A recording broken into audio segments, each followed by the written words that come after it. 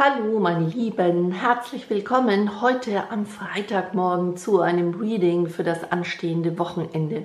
Ja meine Lieben, ich dachte mir, ich frage mal wieder getrennt nach weiblichem und männlichem Kollektiv.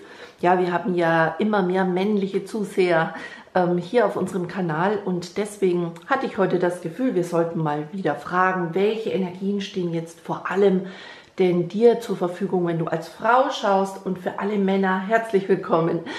Wir fragen, was kann denn jetzt das männliche Kollektiv am Wochenende erwarten? Welche Energien sind hier? Welche Aufgaben kommen vielleicht? Wir werden mal sehen und uns überraschen lassen. Ja, ich habe mir gedacht, ich bitte jeweils um nur eine Tarotkarte aus dem Rider-Waite-Tarot. Dann habe ich hier das Epic Light Lenormand zur Klärung.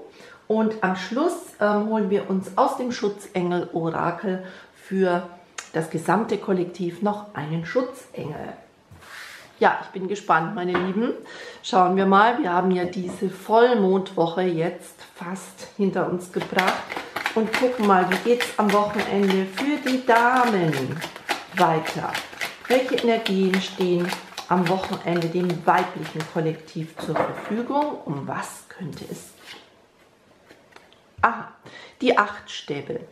Das ist eine Karte, die steht im Tarot dafür, dass ich etwas weiterentwickeln möchte. Also man könnte auch sagen, ein bisschen eine explosive Energie nach vorne. Vielleicht befindest du dich seit längerem in einer Stagnation oder hast das Gefühl, oh, mein Leben ist so ein bisschen zäh. Dann könnte am Wochenende hier ein Schub nach vorne kommen.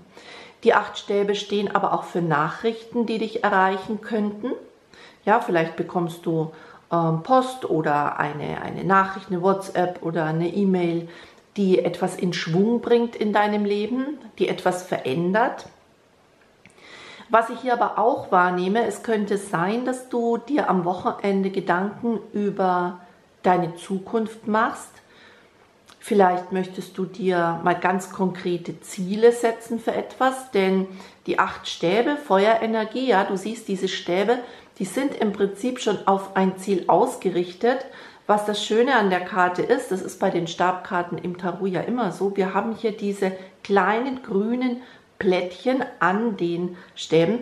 Das heißt, wenn du jetzt am Wochenende dir vielleicht mal Zeit nimmst und in einem bestimmten Bereich deines Lebens dir Ziele formulierst oder dir eine Vision kreierst, ja, dann stehen hier die Chancen ganz gut auf Erfolg. Wir schauen mal aus dem Lenormand, um was könnte das dann hier gehen. Warum fallen denn hier die 8 Stäbe? Eine erste Karte. Oh, da fällt gleich mal das Gift. Eine Zusatzkarte hier im Epic Light Lenormand. Das Gift steht für alles Toxische, für alles, was dir nicht gut tut. Da kommen mir natürlich sofort in den Sinn, es könnte tatsächlich sein, dass dich Nachrichten erreichen und diese Nachrichten bringen dich ein wenig aus dem Gleichgewicht. Vielleicht gibt es da einen Menschen, den du in deinem Leben bereits so als kleines Gift erkannt hast, ja, also in Anführungszeichen, bitte nicht falsch verstehen, sondern du weißt vielleicht, dass dir eine bestimmte Verbindung gar nicht so gut tut. Dieser Mensch könnte sich vielleicht bei dir melden am Wochenende. Ja, vielleicht geht es aber auch um die Befreiung aus einer Situation, die dir ungesund vorkommt, dass du dir da ganz bewusst Ziele setzt. Hier fallen die Fische in diesem Deck. Eine Karte, die kann für eine Seelenpartnerschaft stehen, aber auch für deine Finanzen. Okay, ich möchte es auch gleich auf beide Bereiche deuten. Vielleicht ist es tatsächlich so, dass du dich in einer Seelenpartnerschaft befindest und bist gerade am Loslassen, ja, und jetzt erreichen dich an diesem Wochenende Nachrichten von deinem Seelenpartner. Du hast aber so das Gefühl, das tut dir nicht gut. Ja, also das könnte sein. Spür dann auch gut in dich hinein, was du machen möchtest mit der Nachricht, ob du sie beantworten möchtest, wie du sie beantworten möchtest. Ja, manchmal reagieren wir ja da sehr, sehr spontan und emotional auf sowas. Ja, also da hilft es immer, wenn wir Nachrichten bekommen, die uns zunächst mal ein bisschen ins Grübeln bringen, wenn wir uns mit der Beantwortung etwas Zeit lassen. Ja, das wäre jetzt so ein Tipp von mir. Es könnte aber auch um deine Finanzen gehen. Vielleicht hast du dich finanziell ein bisschen verzettelt oder bist hier in eine Situation geraten, die dir nicht gut tut, die ungesund ist. Ja, und suchst jetzt ganz konkret nach Möglichkeiten, da rauszukommen. Das wäre denkbar. Oder aber auch für Berufe jetzt gemünzt. Es könnte sein, dass du etwas tust im Moment beruflich, wo du einfach spürst, das ist überhaupt nicht mehr meins, und je länger ich das tue, desto ausgelaugter fühle ich mich. Ja, ich spüre im Prinzip, zieht es mich woanders hin. Dann wäre es denkbar, dass du dir über deine Finanzen Gedanken machst. Ja, aber dann ist es auch sehr sinnvoll, dich wirklich mal hinzusetzen, dir einen ganz konkreten Plan zu machen, wie könnte ich meine berufliche Situation ändern. Wir fragen mal noch ein bisschen weiter. Ja, da geht es vielleicht auch um Erkenntnisse. Vielleicht bringt dir diese Situation jetzt am Wochenende eine wichtige Erkenntnis. Auf die Seelenpartnerschaft bezogen könntest du vielleicht erkennen, eigentlich tut mir der Kontakt mit meinem Seelenpartner, meiner Seelenpartnerin im Moment gar nicht gut. Ja, deswegen entschließt du dich vielleicht auch ganz klar zu kommunizieren, dass du keinen Kontakt möchtest. Ja. Es könnte allerdings auch sein, das kommt mir auch gerade in den Sinn, dass du Nachrichten bekommst, und das passiert im Moment ja auch häufig, und du spürst, dein Gegenüber hat sich vielleicht weiterentwickelt. Ja, die Nachrichten werden in einer anderen Energie geschrieben, ja, wie du sie vielleicht noch kennst. Das wäre auch denkbar. Auch auf die Finanzen und den Beruf bezogen bedeutet der Stern Erkenntnisse. Dir könnte etwas klar werden. So, jetzt haben wir hier nochmal 2 Karten gleichzeitig. Mal gucken. Ah, wie wunderschön. Die geistige Welt und die Öffentlichkeit. Öffentlichkeit, der Park, auch für ein Treffen, für eine Begegnung. Also die geistige Welt könnte das Ganze hier initiieren. Gerade in den Seelenpartnerschaften ist die geistige Welt aktuell sehr aktiv. Ja, vielleicht, das wird jetzt gut zu dem passen, was ich vorhin gesagt habe, bekommst du Nachrichten von deinem Seelengefährten oder deiner Seelengefährtin, die dir zeigen, da hat sich etwas verändert, und dann sagt die geistige Welt, okay, dann probier es aus, triff dich mit deinem Seelenpartner, dann siehst du schon, ob sich etwas verändert hat. Ja? Also ich frage hier natürlich für das Wochenende, aber das könnte auch erst nächste Woche passieren. Bitte bedenkt immer, die Zeit ist relativ. Ja? Das wäre jetzt denkbar. Wenn es eher um deine Finanzen und den Beruf geht, dann könnte es sein, dass du von der geistigen Welt ermutigt wirst, ja, öffentlich, in der Öffentlichkeit, Veränderungen vorzunehmen, vielleicht tatsächlich auch Dinge offen zu legen, gerade wenn es vielleicht um finanzielle Probleme geht, dass du dir Hilfe suchst. Ja, dass du dir Hilfe suchst. Da kommt mir gerade eine Beratung in den Sinn, die ich jetzt gemacht habe für eine Klientin, die in eine Schuldensituation gerutscht ist, ja, und die hat das so ein bisschen verdrängt. Und jetzt sucht sie sich Hilfe, und jetzt ist es so happy, ja, dass sie das angeht. Also das ist auch denkbar. Ja, sehr interessante Energien. Auf jeden Fall, das weibliche Kollektiv hat am Wochenende mit Energie zu rechnen, die eine Situation verändert, die dir helfen möchte, aus Stagnation herauszukommen oder die dich mit überraschenden Neuigkeiten versorgt. Ja, vielleicht passiert etwas sehr Unerwartetes, aber dann verlass dich darauf, das sollte auch genauso passieren. Ja, jetzt schauen wir mal ins männliche Kollektiv, da bin ich gespannt. Eine Botschaft bitte für das männliche Kollektiv.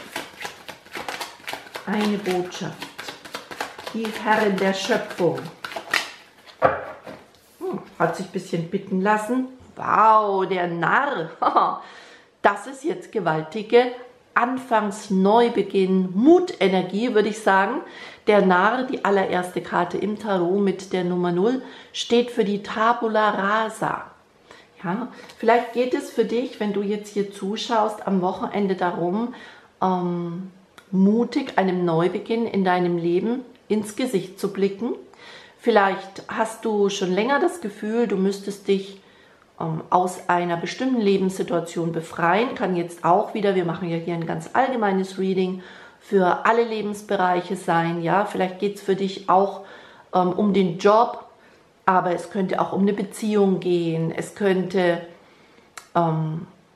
vielleicht um eine Wohnsituation gehen. Vielleicht hast du das Gefühl, du musst umziehen, dich räumlich verändern. Alles denkbar. Wir werden den Ganzen natürlich auf den Zahn fühlen, meine Lieben. Um was geht es denn bei diesen Narren im männlichen Kollektiv? Um was geht es? Oh, da fallen gleich 3 Karten. Die Eule, der Berg und das Schiff. Okay, das wird jetzt schon sehr, sehr deutlich hier.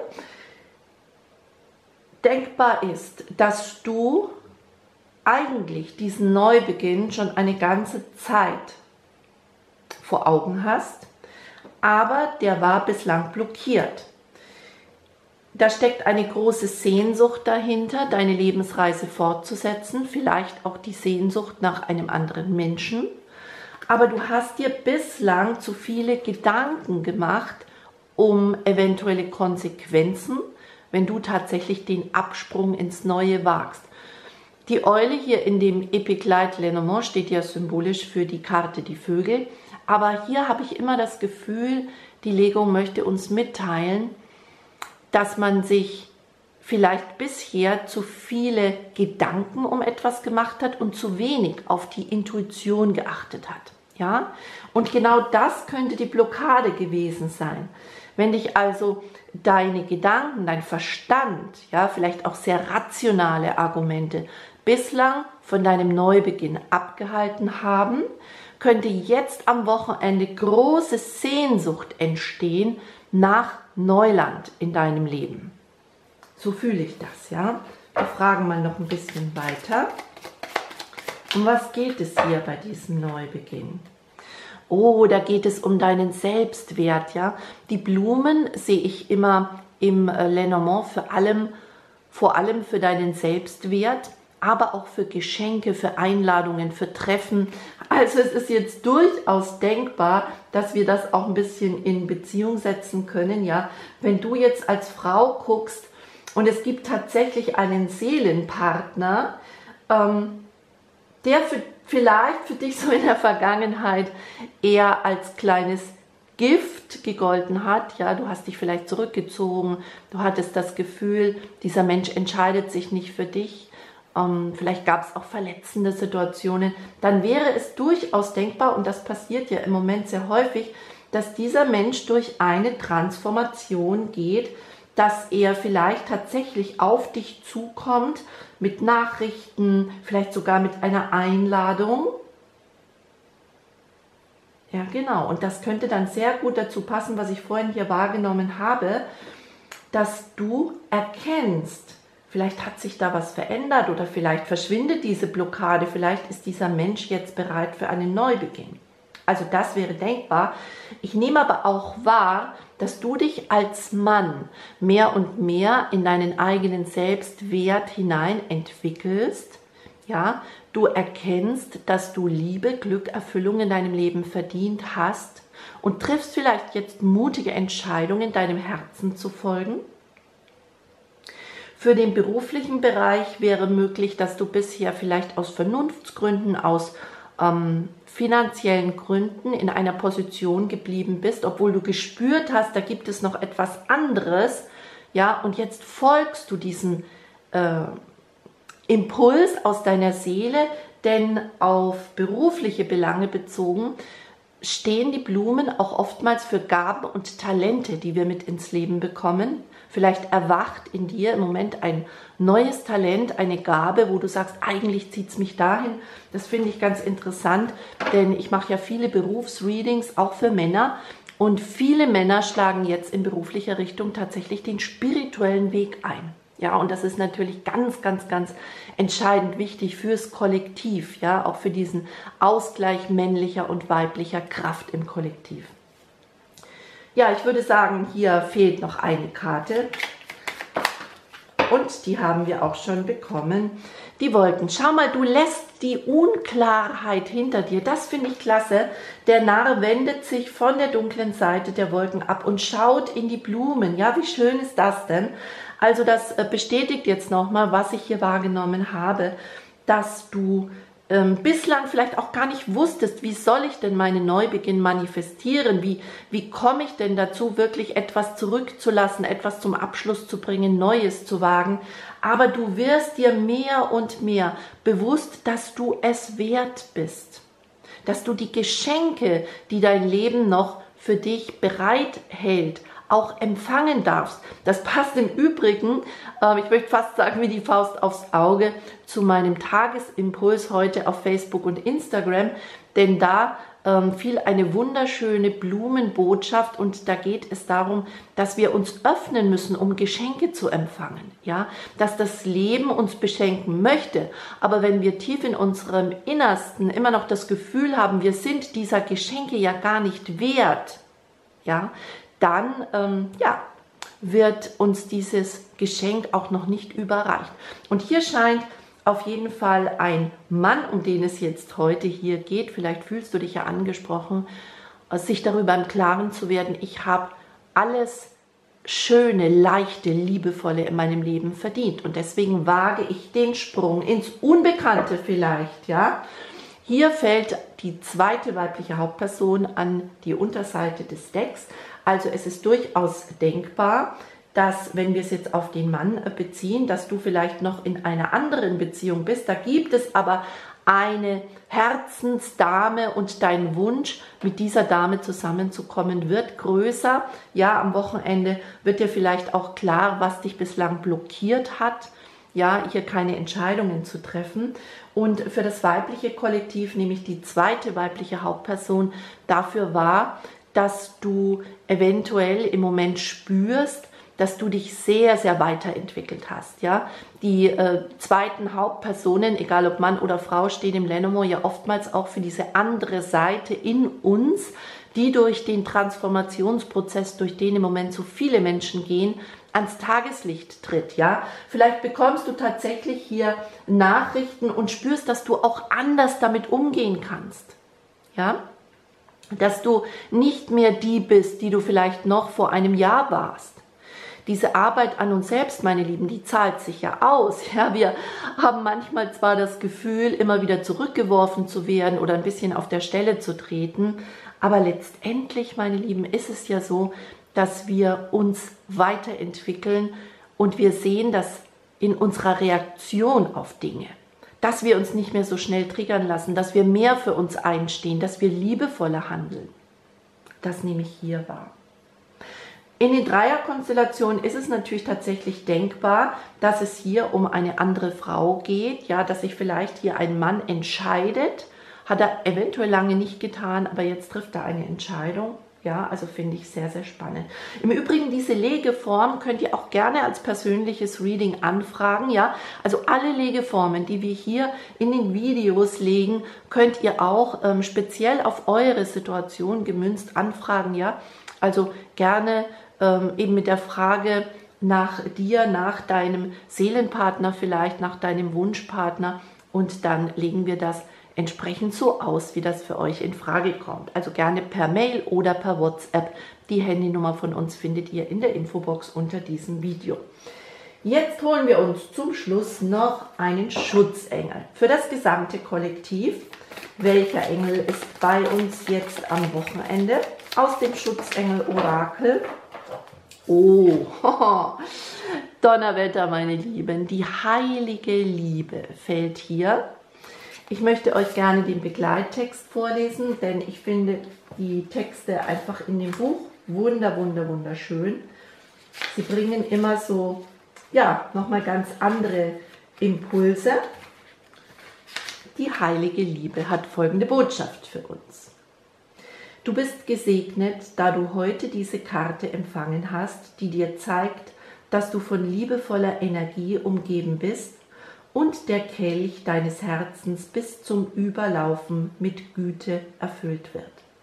Die Engel, die jetzt bei dir sind, wissen, dass du dich zuweilen ungeliebt und nicht wertgeschätzt fühlst. Das kann deine Wahrnehmung von Liebe und Anerkennung blockieren.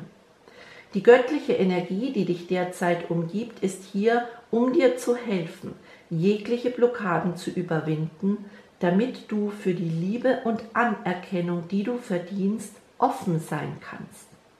Dein Schutzengel schenkt dir den Mut, dich selbst liebevoll zu betrachten und dir zu erlauben, geliebt zu werden. Wenn du dich seit längerem zurückgehalten hast, aber jetzt bereit bist, die Liebe in deinem Inneren zu leben, signalisiert dir diese Karte, dass du es ohne Bedenken tun kannst. Meine Lieben, wie gut passt das denn? Vor allem natürlich hier zum männlichen Kollektiv. Ich habe vorhin noch gesagt, ja, dass ich das Gefühl habe, dass hier jemand vielleicht zu lange in einer Situation verharrt ist, die nicht so liebevoll, nicht so erfüllt war. Und jetzt sagt diese Karte, vertrau darauf, du bist es wert, geliebt zu werden. Aber es passt natürlich auch sehr gut fürs weibliche Kollektiv. Da geht es darum, dass du dich weiterentwickelt hast, hinein in dieses Bewusstsein. Ich habe Liebe verdient. Ich habe das Beste verdient. Ja, meine Lieben, was soll ich sagen? Wunderschön. Wenn du dich dafür interessierst, wie es jetzt für die zweite Jahreshälfte weitergeht, ja, wir stehen ja ungefähr in der Mitte des Jahres für das weibliche und männliche Kollektiv. Micha und ich werden zusammen am Sonntag ein Reading machen. Anstelle Michas Wunschpartner-Orakel gibt es ein Video von uns beiden und da lege ich fürs weibliche Kollektiv, Micha fürs männliche Kollektiv, denn wir hatten ja am Anfang des Jahres so ein Reading gemacht und da muss ich immer wieder sagen, mich selbst baff, wie erstaunlich präzise wir die Energien vorausgesagt haben für dieses erste Halbjahr und deshalb haben wir uns dazu entschlossen, am Sonntag ja, einfach mal zu gucken, was steht denn im weiblichen und im männlichen Kollektiv jetzt für den Rest des Jahres an. Wir freuen uns natürlich sehr, wenn du auch da dabei bist. Jetzt wünsche ich euch einen guten Start ins Wochenende, meine Lieben. Ich schicke euch ganz liebe Grüße. Bis bald, die Uli. Tschüss.